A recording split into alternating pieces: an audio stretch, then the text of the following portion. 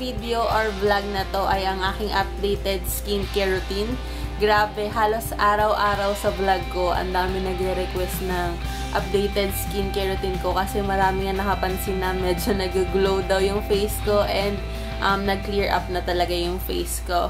Oo nga pala, ang skin type ko ay oily or combination skin. Sa T-zone lang ng aking face ang oily, dito sa forehead, sa nose, sa chin, and medyo dito ang konti sa may pisngi.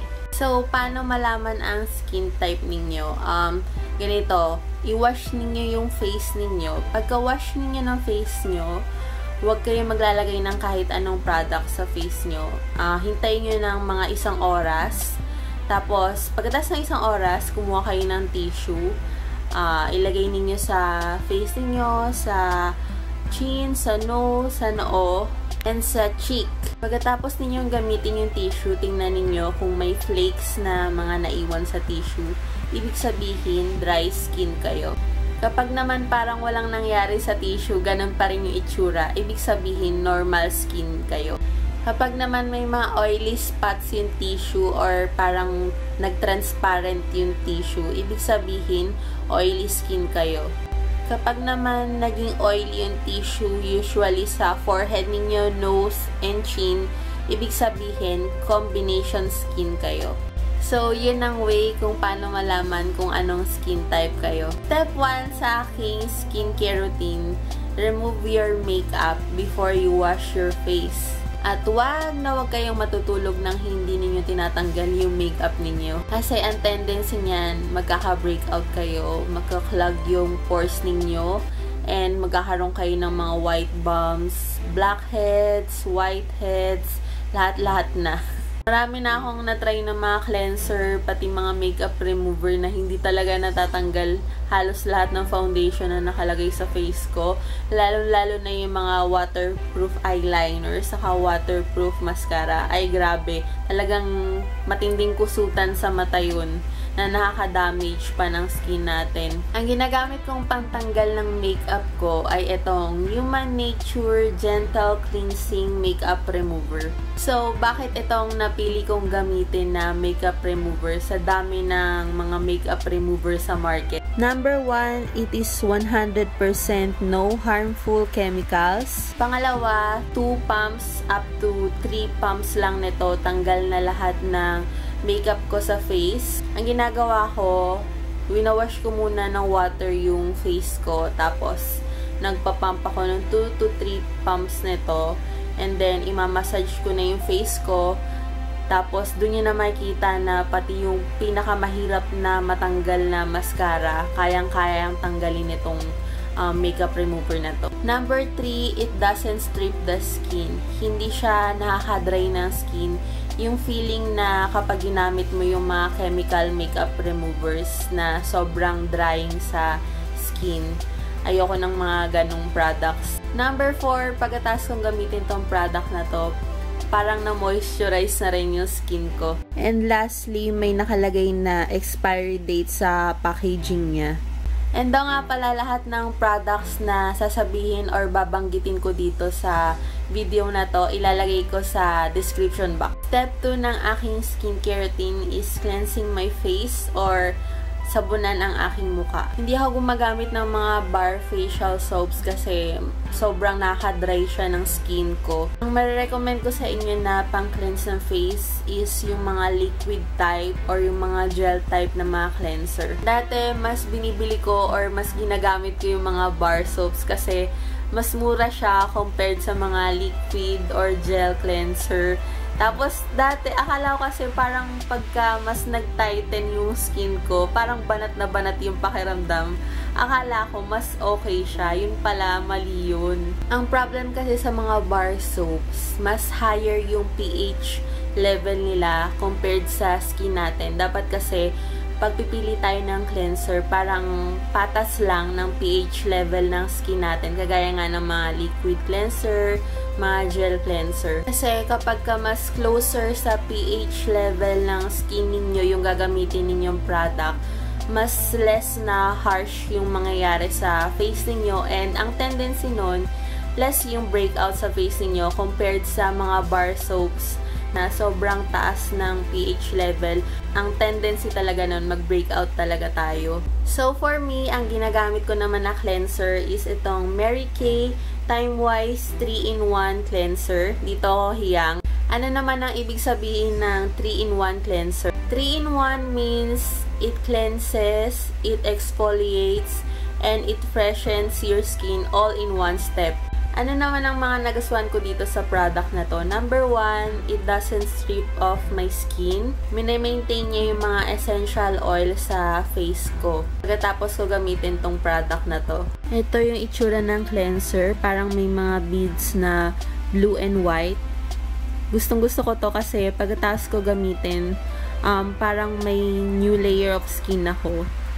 Ang ganda kasi parang mas lalong naging malambot yung skin ko. Parang baby face. Okay na okay din to sa akin as everyday cleanser kasi super gentle lang niya sa skin ko. Suitable din siya for sensitive skin. Oil and fragrance free din siya and non-comedogenic. Ang ibig sabihin ng non-comedogenic is hindi siya naka-block ng pores. And lastly, gustong-gusto ko tong product na to kasi pagkatapos ko siyang gamitin, super soft and smooth ng skin ko.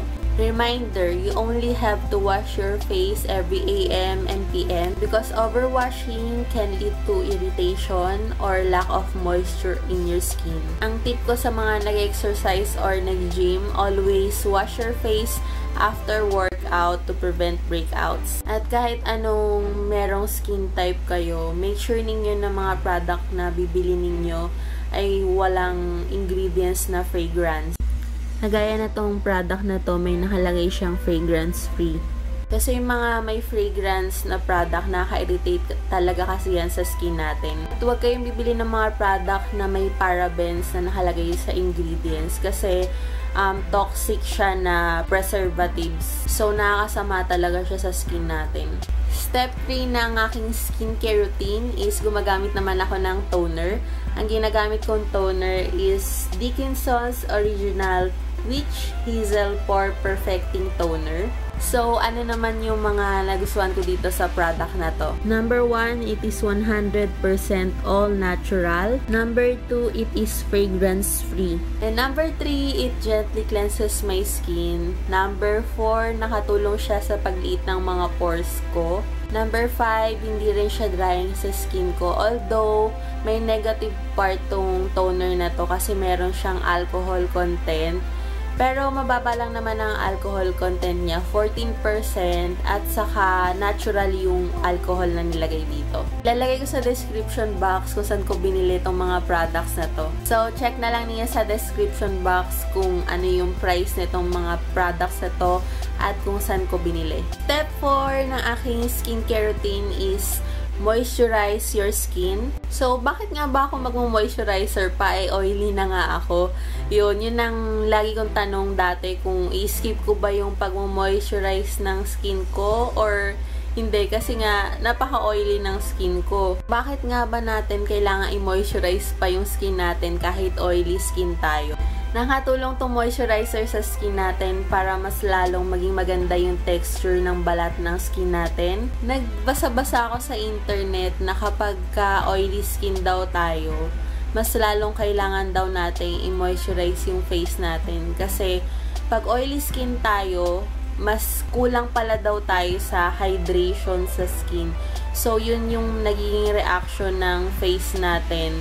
Lalong-lalo na kapag gumagamit tayo ng mga anti-acne products, katulad ng mga benzoyl, mas lalo tayo magiging oily skin kasi nakaka-dry ng skin yung mga ganong product.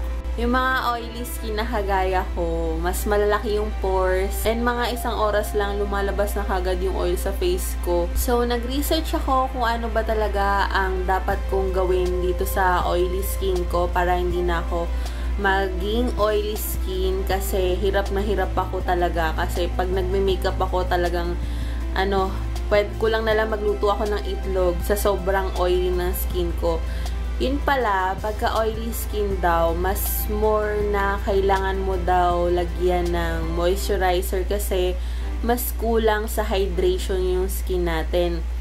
And so, nag-research ako And ang natagpuan ko nga na moisturizer na nahiyang ako is itong Mary Kay TimeWise Age Fighting Moisturizer.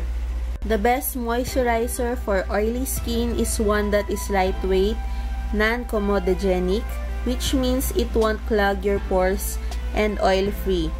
Those thick, heavy creams are designed with oily skin in mind. So, itong moisturizer na to, it formulated to last up to 10 hours. So, ginagamit ko lang siya tuwing AM saka PM. Hindi nyo na kailangan maglagay ng moisturizer kasi nga, up to 10 hours yung formulation nitong moisturizer na to. Make sure nyo lang na i-apply nyo tong product na to evenly sa face niyo. And na isa pa pala sa nagustuhan ko dito sa product na to is meron din siyang age fighting. So, nakatulong din siyang ma-prevent yung mga wrinkles sa face ko. And 2-in-1 na siya, age fighting and moisturizer. Kaya gustong-gusto ko talaga tong moisturizer na to.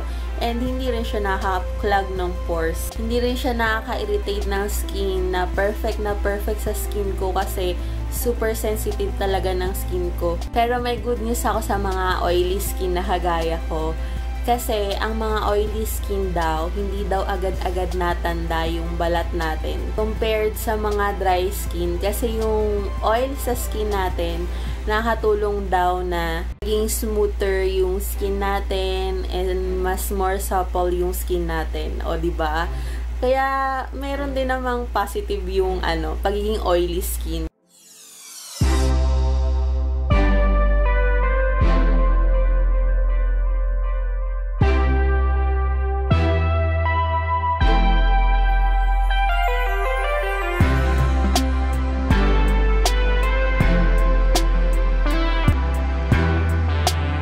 Step 5 ng aking skincare routine is remove your whiteheads and blackheads. Kasi ang tendency kapag hindi nyo tinanggal yung mga whiteheads and blackheads ninyo, lalong lalaki yung pores ninyo. Habang lumalaki yung mga whiteheads and blackheads ninyo sa pores ninyo, lalong lalaki talaga yung pores ninyo. Kaya talagang dapat nating tanggalin yung whiteheads and blackheads natin. And ang ginagamit kong pangtanggal ng whiteheads and blackheads ko is itong Beauty Fix Nose Pack, Oil Control, and Detoxify.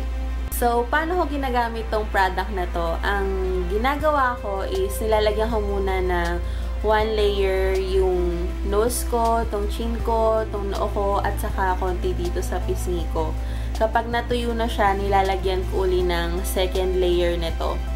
Kasi mas effective siya, nasa pansin ko, kasi iba, ginagamit lang to ng 1 layer. Pero, try ninyo na dalawa yung layer na gamitin ninyo. Ay, tanggal talaga yung whiteheads and blackheads ninyo. Although, hindi talaga lahat natatanggal, pero, sa akin, mas effective yung 2 layer nito. Gusto ko tong product na to kasi color black. So, kapag natanggal ko na, kitang-kita yung mga whiteheads talaga, as in. And ginagamit ko tong product na to 3 beses sa isang linggo. And lastly, ang step 6 ng aking skincare routine ay uminom tayo ng maraming water.